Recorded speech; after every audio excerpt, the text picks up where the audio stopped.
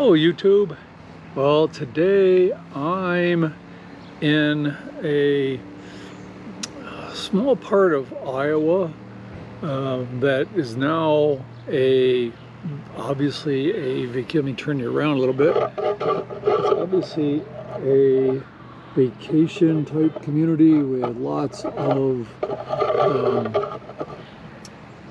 cottages, and I'm sure a lot of people live in here year-round, but a lot of small cottages, and it was, or is, the site of what's known as the Spirit Lake Massacre. Happened between March 8th and 10th of 1857.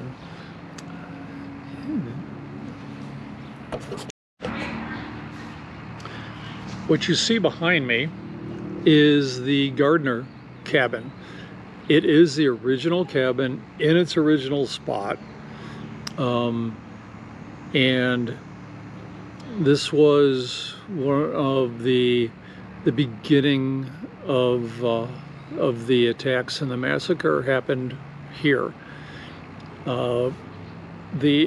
Almost the entire Gardner family was killed, and the only one who wasn't was Abby. So this is known as the Abby Gardner cabin.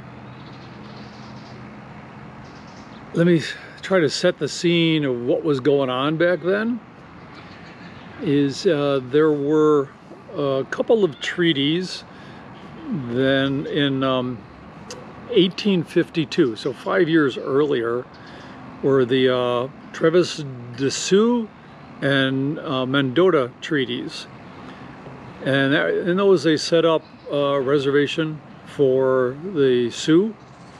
This is right on the Minnesota border. I'm like 20 miles into Iowa, and sort of close to, only 50 miles or so from where South Dakota, Minnesota, and Iowa all meet up. So the Sioux here, you think of them, the Plains Indians out in the Dakotas, but this is, they were all the way over here and into Minnesota. The actual roots of a lot of this go back even farther. Is 1840, they call him, in reports I'm reading, renegade chief known as Scarlet Point. I'm gonna probably mess up his name. Is Inkpaduta, known as Scarlet Point to the Anglos. Anyway, he led, or he was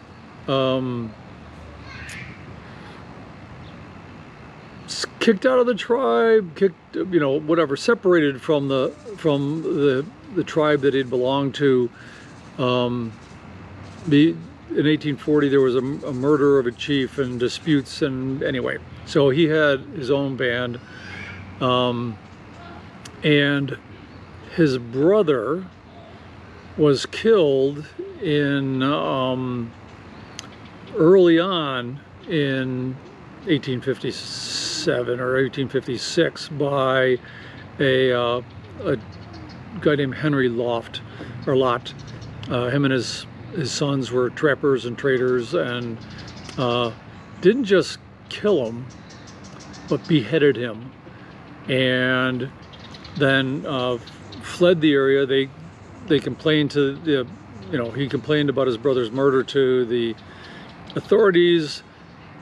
Lot and his sons had fled the area. Eventually they were found, but the prosecutor decided not to press charges, which just inflamed the situation. And not only that, but the prosecutor took his brother's head and put it on a pike in front of his office.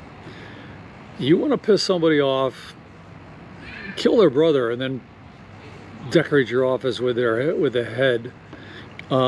So that's going on. The reservations that were set aside by those treaties, the government was really slow and in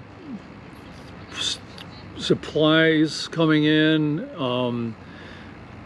It got to be a very hard winter. The winter of 1856 to 57, very hard for everybody.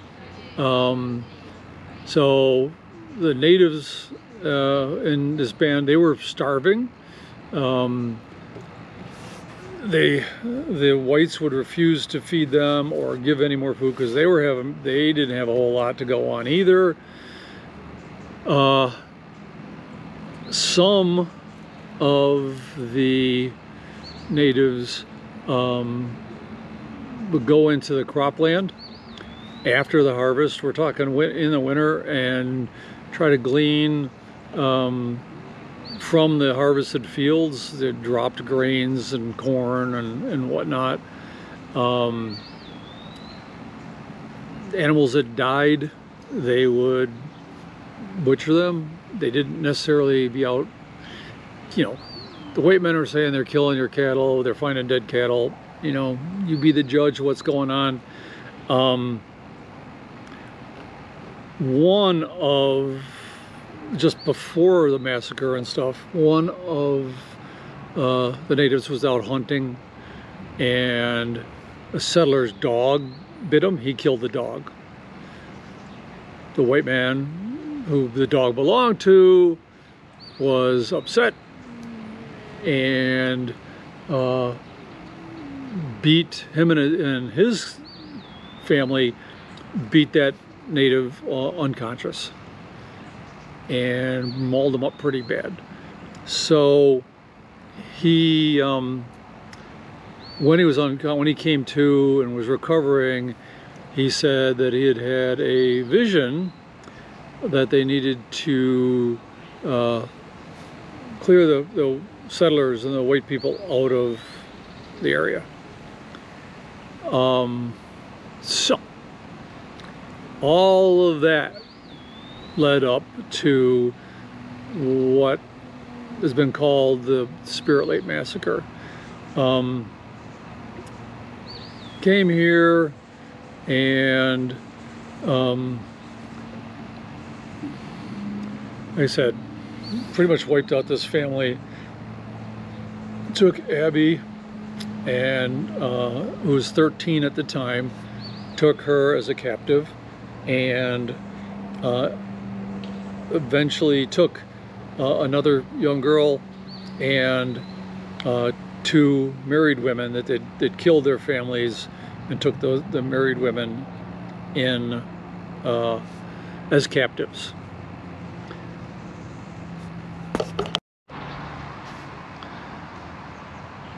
Okay, I just checked, and the other three captives were married. Abby was the only young girl, 13, like I said at the time, 13, 14.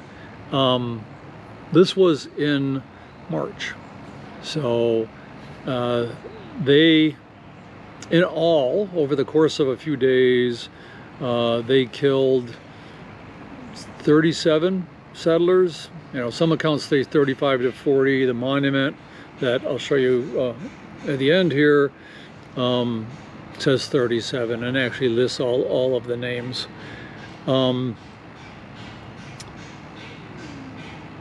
Eventually, well, two of the women froze on the march as they were taking them away from here. By Abby's account, one was pushed into a river and not allowed to come up on either bank. She tried to get out of the river. They would club her and push her back in, and eventually she froze to death in this river and drowned. Another one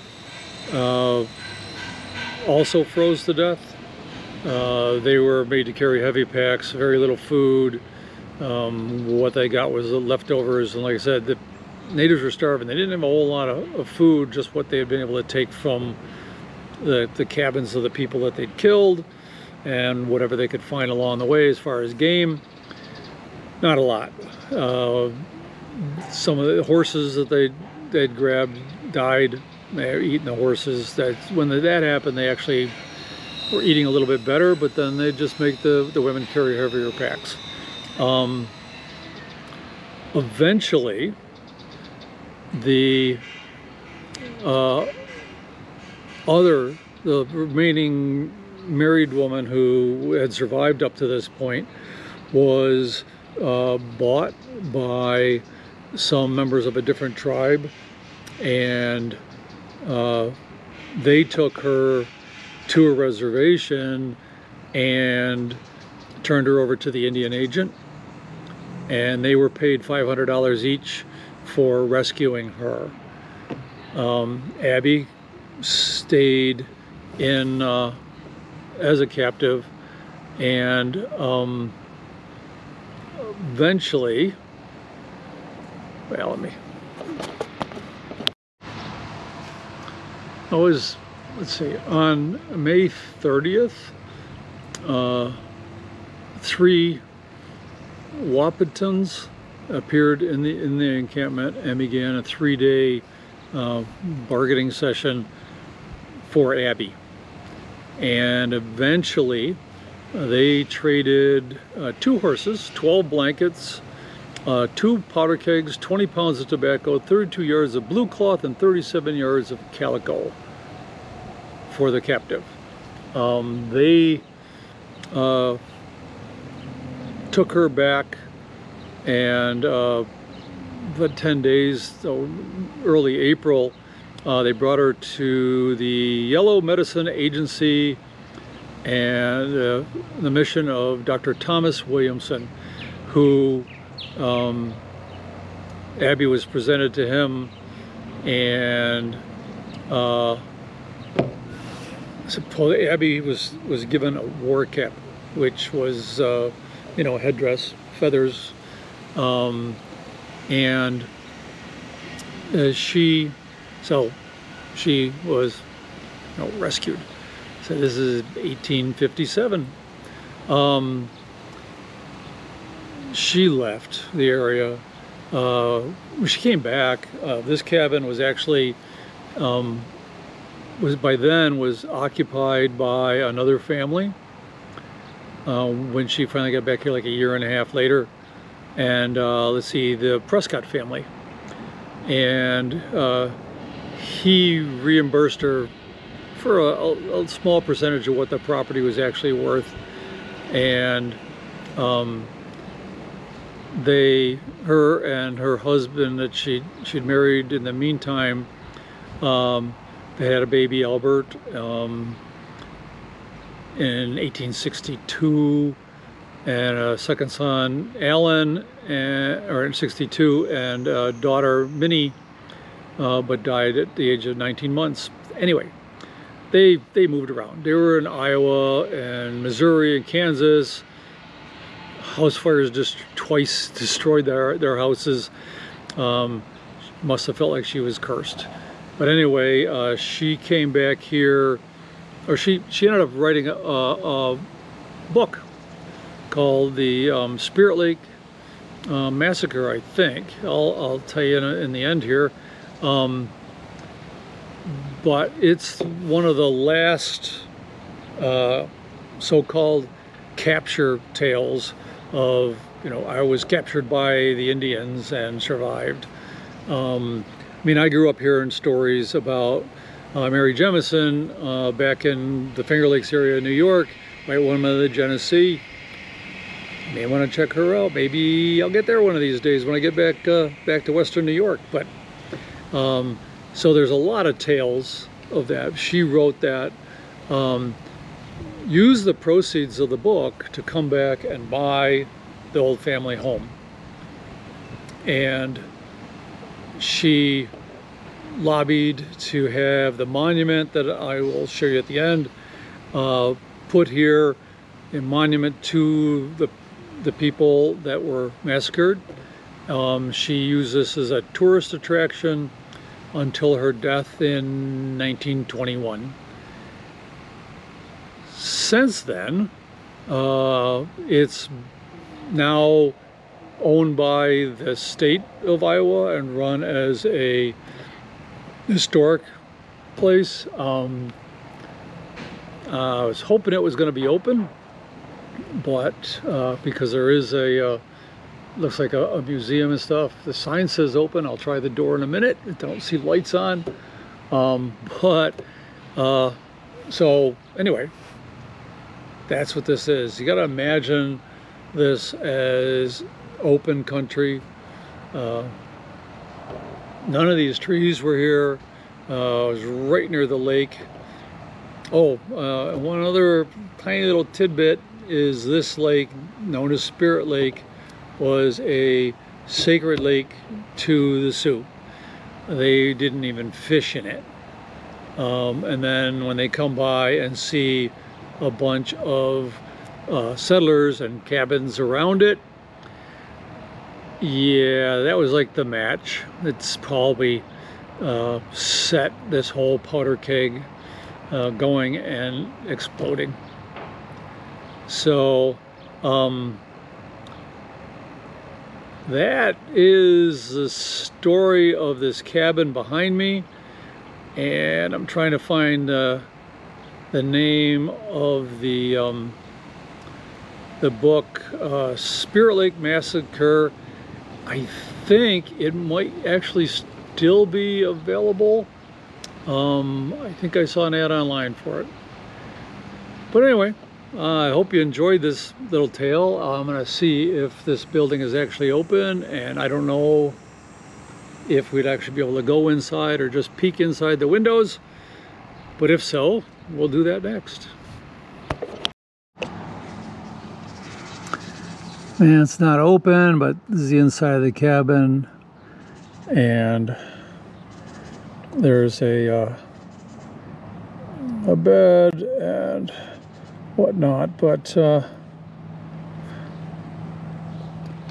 I'm pretty sure these windows were added later.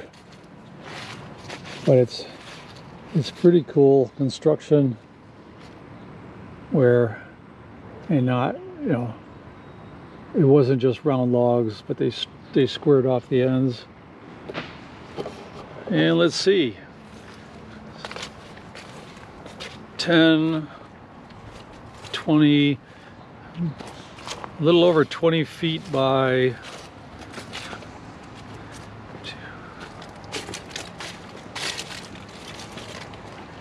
20 by 25, more or less. In case you wonder, every 2 steps I take is 5.2 feet. Handy thing to know. I don't need a tape measure to measure things, but like I said, just to look at the construction of this and the fact that this was built in, it's interesting, is it where it's cut out here. I wonder why. Wish there was somebody around to ask. But anyway, this has been here, what, 170 years or so. And the fact that it's all original, and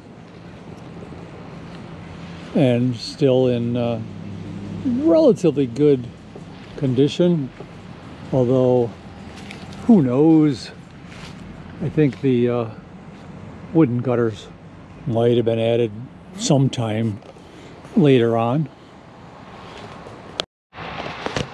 Well, unfortunately, even though the sign says open, there's nobody in the museum with the exhibits or the cabin, and so we can't get in there. I don't know, probably the coronavirus has put the kibosh on people actually visiting here. But right on the site here is this monument to everybody, and we'll go over to the family graveyard. It's right across the street.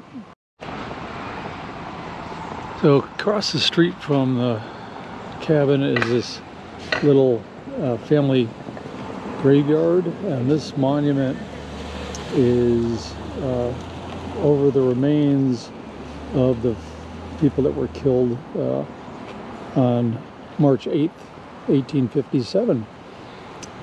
The Roland Gardner, Francis Gardner, Mary Luce, Albert Luce, Amanda Luce, and Roland Gardner Jr.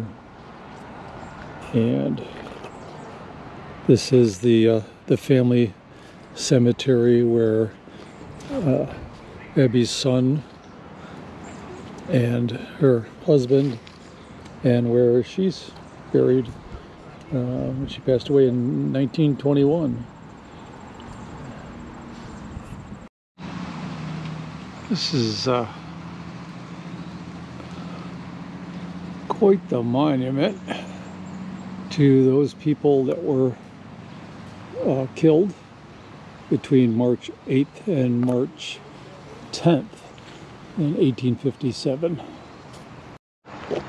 Alright, well, I think that's going to end my visit here to the Abby Gardner cabin and the site of the Spirit Lake Massacre. And I'm going to get on the road and see what other cool things I can find. Hopefully the next place I got planned is open. If not, we'll find something. Alright, see you later, YouTube.